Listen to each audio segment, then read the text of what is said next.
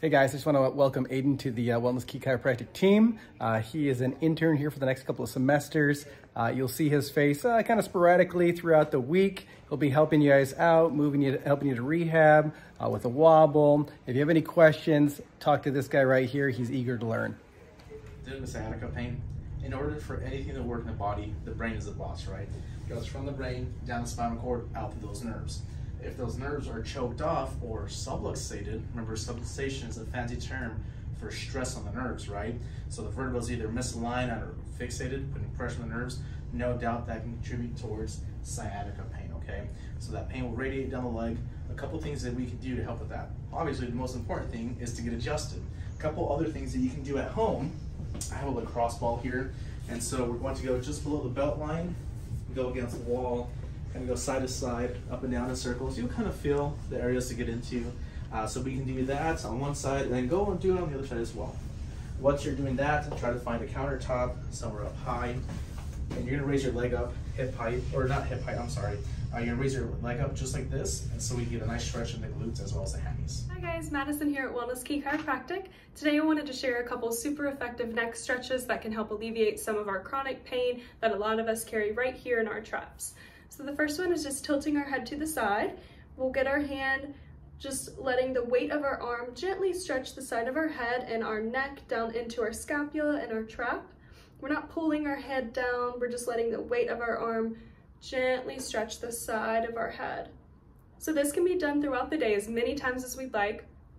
The next one is we're gonna look down almost at our right leg, getting our right hand again, placing that on the back side of our head. We're not pulling our head down, just letting the weight of our hand gently stretch our necks all the way down into our spines. Hey guys, so Halloween is coming up. It's right around the corner. So what me and my family like to do is we like to use vegetables and fruits, and we like to make little treats with them. We like to decorate them with spiders, even celery. We like to put peanut butter and put some little fake Halloween eyes. So happy early Halloween, guys. This week I want to go over a common success story that we have. 34-year-old female came in after being referred by one of our patients. Maybe like you, she's already had 3 kids, but in multiple traumas throughout her life, and it left her with weekly headaches, neck pain, low back pain, and a couple times a week she would get numbness and tingling down in her arms, hands, and fingers. And I found herself most of the time working in front of a computer screen or in a desk type situation. We did the x-rays, we did the exam, we took the ranges of motion, and on x-rays we found that her neck, instead of having her head directly over her shoulders like it should be, her neck was very much straightening out, and then we saw phase 2 degeneration, some arthritis in that lower part of the neck, which just makes these nerves more vulnerable to getting pinched, causing some of that numbness and tingling. Happy to report, after about 2.5 months of care, no numbness and tingling left, very rarely has any headaches, and is taking 0 medications for any of the pain that she was on regularly. So again, we love helping people get to the root cause of their problem, removing the interference to the nervous system so their body can heal itself. Hayden, what are 3 groups of people that chiropractic care can benefit?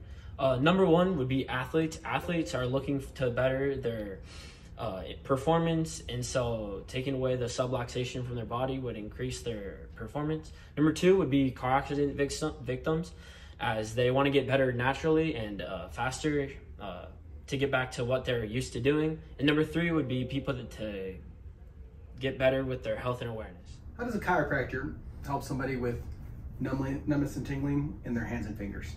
Well, you may notice that you have numbness and tingling in your hands and fingers after sleeping in a funky position, maybe cutting hair, maybe sitting at a desk all day long.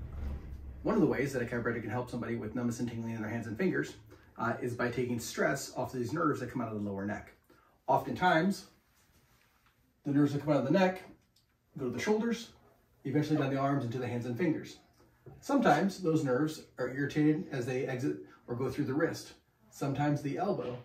But what I find most commonly is that when that head shifts forward or to the side, we start to put stress, called subluxation, on those nerves that go down to the arm and into the arm and hands and fingers.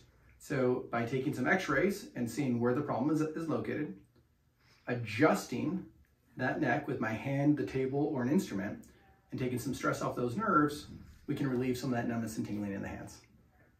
You need energy. Energy equals money, energy equals production. Last week we asked our patients, how do you increase your energy naturally? Sleep, water, swimming, Lohan Joe, music, beer, I don't know if that's natural or not, prayer, good company, Bad Bunny, vitamins, and music. Again, how do you increase your energy naturally?